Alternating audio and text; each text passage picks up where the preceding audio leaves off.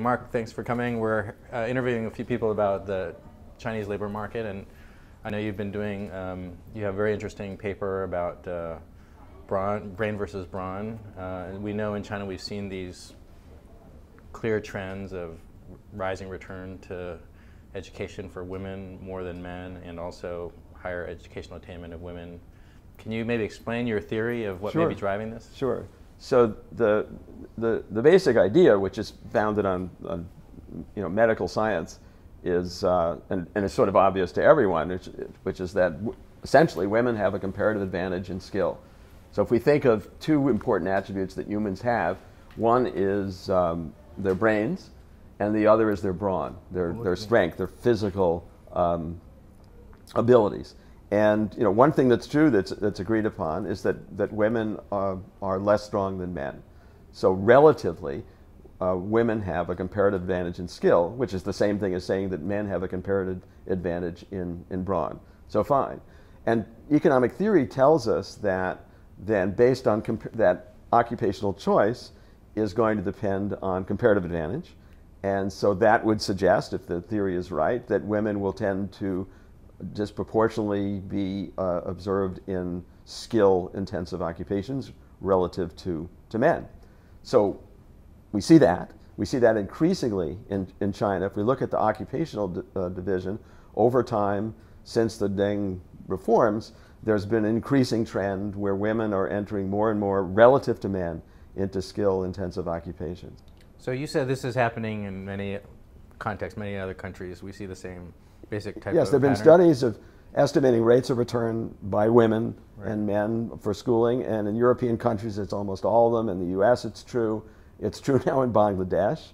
And in all these countries as well, the schooling of women is higher than that of men.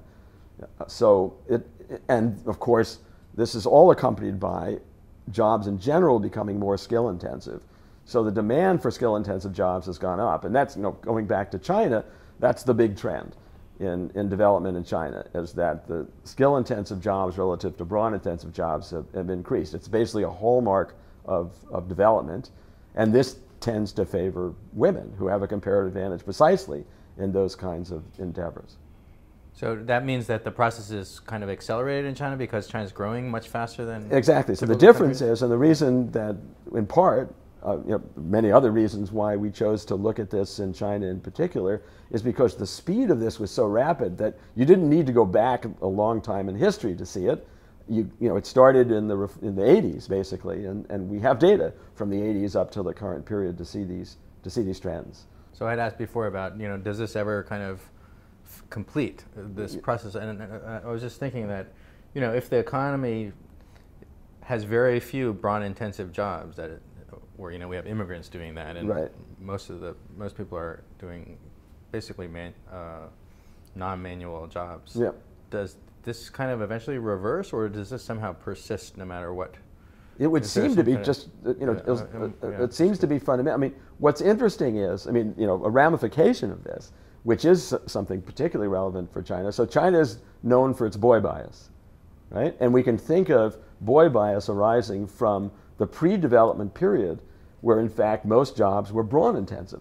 Agriculture is a primary example of that, and we know in rural areas of China boy bias is much magnified compared to urban areas, right? So as the economy changes and emphasizes skill intensive jobs where women have a comparative advantage, a prediction of all of this might be that the boy bias will disappear in favor of girl bias. There's always going to be construction jobs. There's always going to be jobs that involve brawn. Moving, yeah, if you look at the sex ratios in jobs like police, fire, and even garbage collection, right? And then construction.